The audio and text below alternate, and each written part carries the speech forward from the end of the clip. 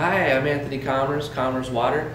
Just going to show you a few things to look for to see if your current softener isn't, getting the job done.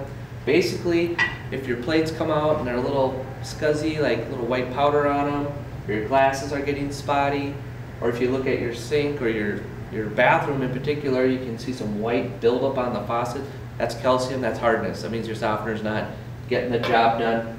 Also in the shower, if your skin is kind of dry or your hair becomes a little dry, you're not getting the suds like you used to, that's another sign that your softener isn't getting the job done.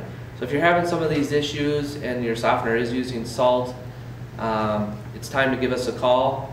If you're in the Twin Cities, we can come out and service you, 763-252-7707, or always at www.commerce.com. Thanks.